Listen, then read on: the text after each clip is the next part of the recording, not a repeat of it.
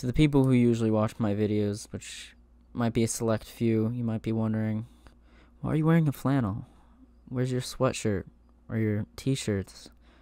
Well, I'm here to tell you some big changes going on in the life of Giancarlo Guccione. For the past few months, unfortunately, I've been living in La La Land. I've figured since I have this dream to be an MMA fighter, and it takes up 4 to 6 hours of my day.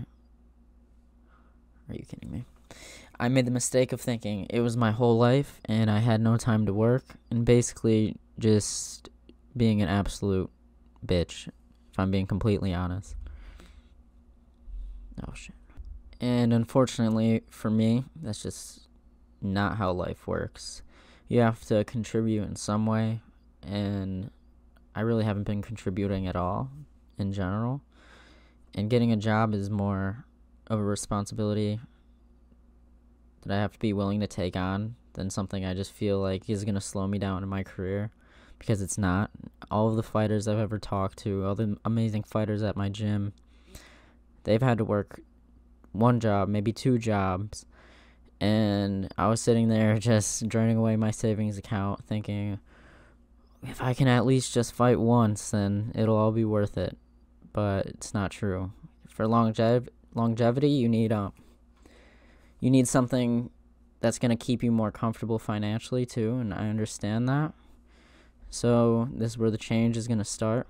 So to answer your question, that is why I'm wearing a flannel right now, because you look good, you feel good, and I'm going to interview at a barish place, which I talked to like Juliana Pena before, and she told me one of the best places to work at is a bar as an MMA fighter, because they understand your grind and they play the fights at their bar. I mean, I'm just hoping they'll be more supportive of my dream and my availability, which the one problem whenever I went out to find a job is I was just so stubborn with what I wanted my schedule to be like. But I know I can't pick and choose my battles. Beggars can't be choosers, or whatever the saying is. But anyways, I'm gonna get a job hopefully today. I have an interview at 11:15. It's 10:36 right now a.m. and hopefully that goes well. I have my flannel on. I couldn't find my only chain, but I got a nice little V-neck under here, so hopefully it goes well. I'm also not sick anymore, so I was barely sick. I just had a stuffy nose. I was just being a drama queen, and it's gone now. So expect a lot more action training videos and not as much like gaming playthroughs. I enjoy both, but obviously I enjoy training more, and those videos also get more views because I'm more passionate about it.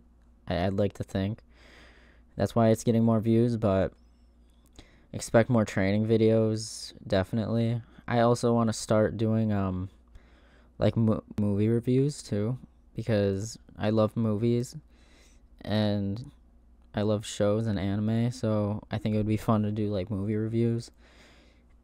And I'm hoping for this job I can at least get like 5 days a week of work. The reason I was so stubborn with my schedule is because I was like, I want to train 2 times a day. I want to train 1 in the morning, 1 at night. The most important time to train in those in the morning for me, because that's where all the pro fighters go and I can learn the most from them. And I was just too stubborn. I was trying to like get jobs to hire me from like 2 to 6 p.m., which is just not reasonable. I'm sure any business owner out there knows that's like one way of going into an interview and getting told to turn around and go back out. It's just not reality, and I've come to terms with that. I wish it didn't take so long, but now I'm back on the grind. I'm gonna bring some bread home, which is also probably gonna up the quality of the videos too. I just really want to be able to train just as much, but it's maybe I'll get there one day for sure. One day I'll be able to train and get paid for fighting, but until then, I don't want to say it's just a hobby, but just it's like an investment, something I just have to keep going and doing and caring about. And there's so many people in the world that can work and fight at the same time. So the fact that I thought I wasn't able to do that, and my schedule is like the hardest schedule in the world, you have to make sacrifices to be great and do the thing and follow your dreams. And that's what I'm doing. I'm going to make some sacrifices and start contributing to life and society. Even though I'm working at a restaurant job, which I'm not, I've worked restaurant jobs my whole work career. I'm not, I think they're great jobs. I'm just ready to start working. I'm actually excited. I was kind of going on a downward slope with my money, so this is going to be a really good thing for me. Some more updates of my life is I made a bet with my coach in the beginning of December, and he was like, I'll give you 15. It wasn't really a bet. He's telling me basically to lose some weight. It's like, if you lose 15 pounds he's like, you have to lose 15 pounds by the beginning of January. I'll give you till January. And if you can't, you're out of here. And he's basically, I think he's testing my discipline, and it has not been working out well. So what I'm doing now is I have 15 days left, and I'm eating once a day. I make like a salad with eggs and walnuts on it. Or I'm going to start doing that today. Yesterday I had the first 24-hour fast I've ever done, and it was one of the hardest things imaginable. I was like just so hungry all day. I had no energy, but it helped me lose like 3 pounds, so it was worth it. It was probably just water weight too, because I kept forgetting to drink water the whole day, so I was basically like on a hunger strike or some form of torture.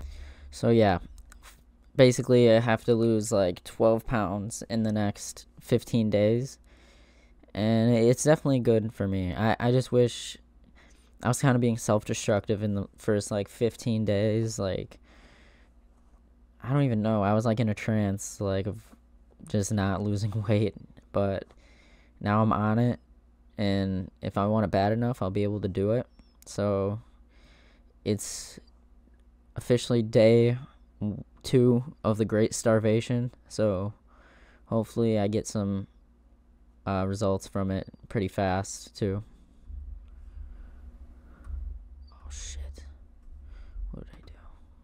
And another thing that's new in my life, I am currently making a business, which is also why I need a job, because I don't know what I was thinking, making a business with no money.